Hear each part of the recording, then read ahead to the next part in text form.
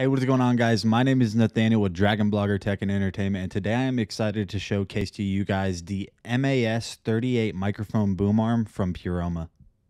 Let's go ahead and take a look at everything the Puroma boom arm comes with. It's going to come with instruction manuals that are for the MAS38, which is this one, and the MAS28.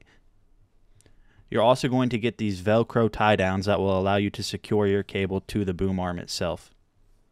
And you're going to get the desk clamp mechanism that will allow you to actually install the boom arm on your desktop.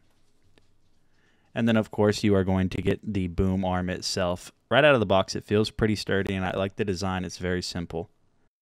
Installing this portion is very simple to do. Just find where you're going to place it on your desk, and then you're going to slide it over and you're going to tighten it all the way down. Do not over tighten this though, just to be safe. Just tighten it until it's snug, and then once you've got it tightened all the way down, you should be good to go ahead and get your boom arm so we can install that onto this base. And the next portion of the install is actually super simple and easy. All you have to do is grab your boom arm and the part that we just installed, and you're going to line it up, and then you'll see right here it just drops down and you're good to go. We'll go ahead and get a close-up of the part that is going to allow you to install your microphone onto this boom arm.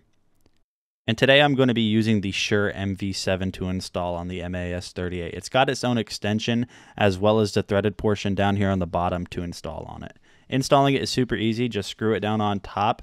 Do it until it's tugged, but don't over tighten it. You don't want to strip the screw. And this is what the finished product looks like after it's installed. There are 3 points of rotation on the MAS38. The first one is going to be where you attach your microphone. As you can see, I can slide it up and down very easily. And then you're also going to have a point of extension and rotation here in the middle.